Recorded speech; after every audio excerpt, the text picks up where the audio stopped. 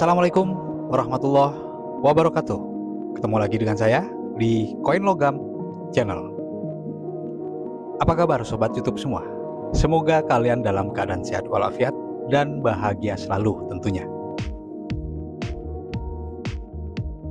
Fakta sejarah huruf K jadi pengganti ribu. Tahukah Anda bagaimana sejarah huruf K jadi pengganti ribu? Sumber dari IDX Channel. Tahukah Anda bagaimana sejarah huruf K jadi pengganti ribu? Seperti 10.000 menjadi 10K dan 100.000 menjadi 100K. Beberapa orang mungkin sudah familiar dengan istilah ini. Singkatannya huruf K adalah pengganti dari harga dalam sebutan ribu atau pengganti 3 buah angka 0 pada penulisan harga atau jumlah. Umumnya penulisan seperti ini sering ditemui saat berbelanja di kafe dan restoran. Pola penulisan harga seperti ini bisa memudahkan pembaca untuk memahami tanpa harus mengubah mata uang, sekaligus juga bisa menghemat tempat. Lantas bagaimana sejarah huruf K jadi pengganti ribu? Berikut penjelasannya yang sudah saya rangkum dari berbagai sumber.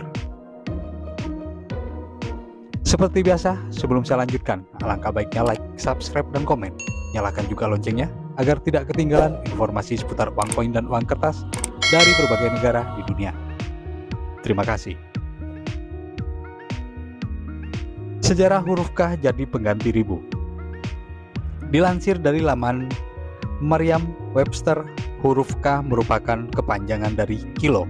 Kilo sendiri adalah awalan dalam sistem satuan SI atau sistem internasional di United States.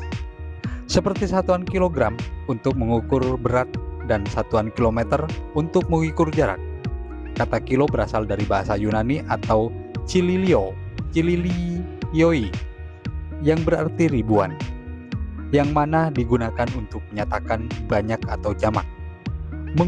Menggunakan huruf K untuk mempersingkat penulisan ribu, satu dimulai setidaknya sejak pertengahan tahun 1940-an.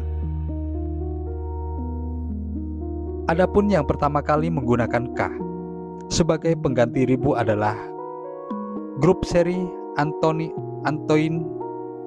Lavoisier pada tahun 1975, lalu diperkenalkan kembali oleh sistem metrik Prancis pada tahun 1979.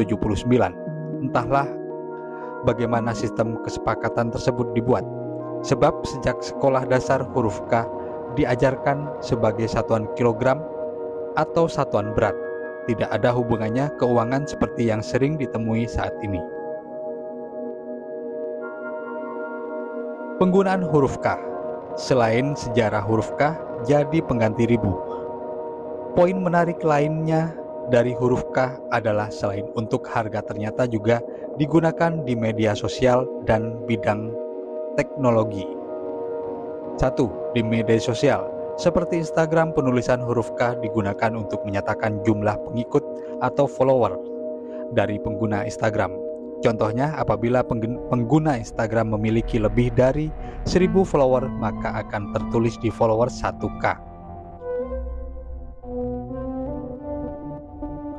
Penggunaan K. 2. Penggunaan K juga dapat ditemui sebagai istilah teknologi. Salah satunya untuk menunjukkan resolusi gambar seperti 2K dan 4K. Resolusi 2K menunjukkan 2,56 kali 1.440 piksel. Sementara 4K atau 4K berarti menunjukkan 3840 kali 2, 160 piksel.